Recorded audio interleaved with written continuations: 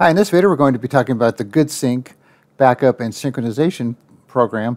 So this tool here will let you backup and synchronize your files between your computer and, let's say, external hard drive, another hard drive on the computer, network computer, FTP site, cloud storage like OneDrive or Google Drive, and that type of thing. So there's a free version and there's other more advanced versions. So we're going to be talking about the free one today, which is pretty powerful. So once you install it, you're going to have to create a free account to start using it, which I've already done.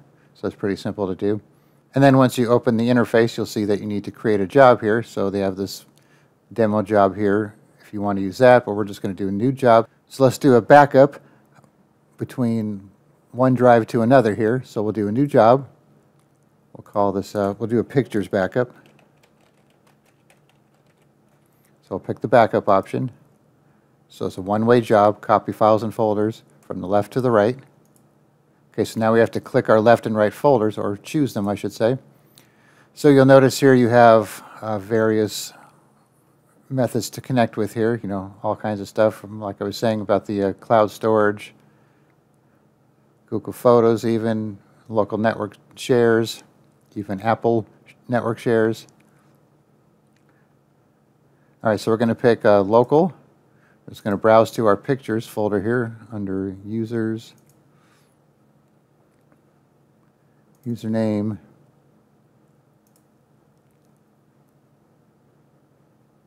there we go, pictures. And now on the right here, we've got to pick a folder. So we're going to do my computer, local. We're going to do this backup drive, backup folder, pictures, which I already created. And if you don't have the folder, you could right-click on any top-level folder, pick new folder, right there, so you don't have to do it beforehand if you don't want to. Okay, so I'm going to click Apply. And you might get this message. It's thinking that it's an external or removable drive, and it's saying that in case the drive later changes, do you want it to remember it? But I'm not worried about it because this is not a removable drive. It's just a secondary installed drive, so I'm going to say no. Okay, so then you need to analyze it. Make this full screen here. So it tells you the source and destination. A little more room here. So here's all the pictures from the source. And here's the source path and the backup. So it says not present. So all we need to do is sync. Even though you're doing a backup, you still click on sync.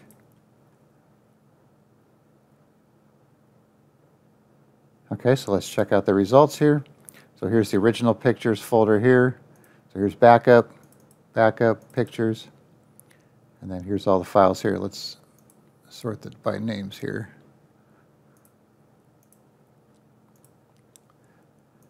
Okay, so one thing you need to be aware of, if we go to the options for this job, is that propagate deletions is on by default. So if you delete something from the source and run a backup, it's going to delete it from the backup unless you turn this off. So you might want to do that. So I'll show you what I mean here. Okay, so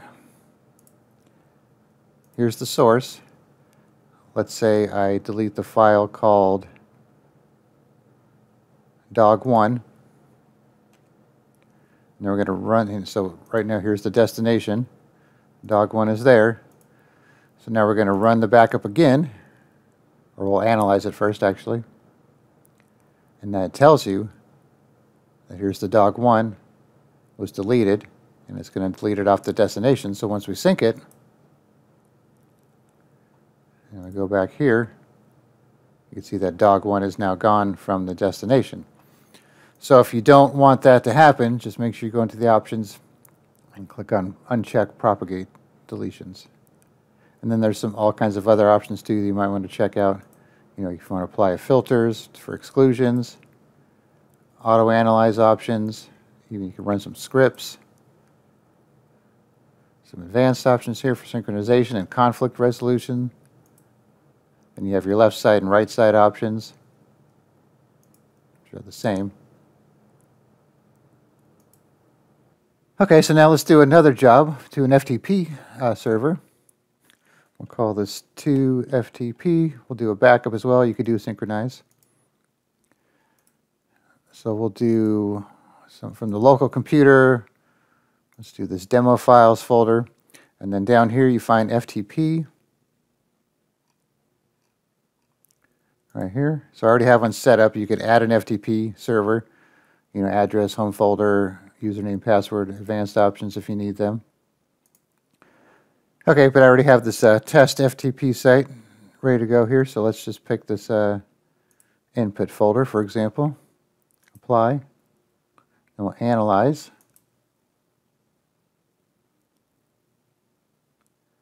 Not there, so if we would just click on sync.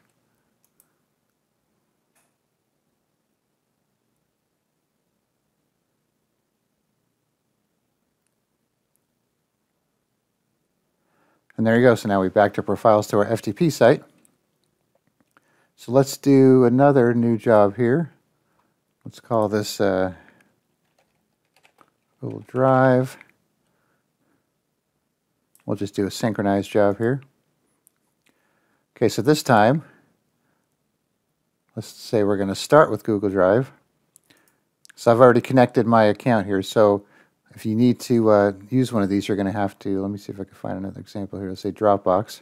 You need to connect to Dropbox.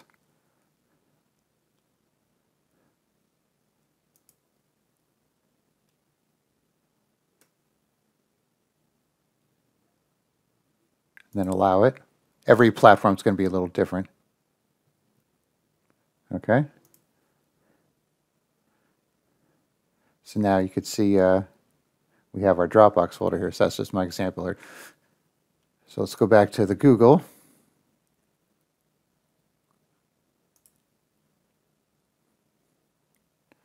Okay, let's say we're going to take this pictures folder here, and we're going to sync it over to our drive here. Let's make a new folder.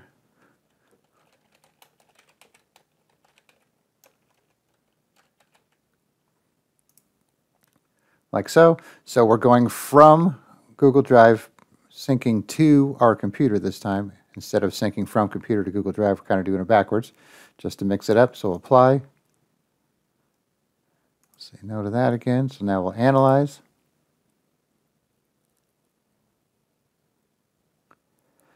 All right, so Google Drive, we have all these here, and we don't have them here. Let's go to File Explorer. So here's our Google Drive sync, nothing in there right now. We'll just synchronize it.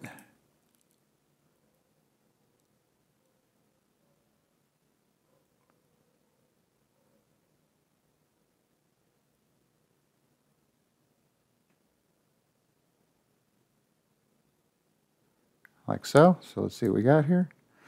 So now we have all these pictures from Google Drive copied over to our computer. And let's say we're to delete one. Let's delete Arial from our computer. Let's analyze it again. Now you can see that Arial has been deleted from our computer here, but it's still in our Google Drive. So if we sync it, it'll take it out of our Google Drive.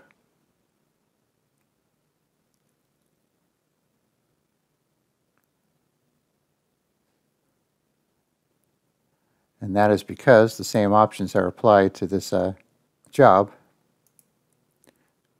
And if it's synchronized two ways, you can't uncheck it. You could change this to, backup left to right, which kind of makes it into a backup. Then you could uncheck propagate deletions, like so.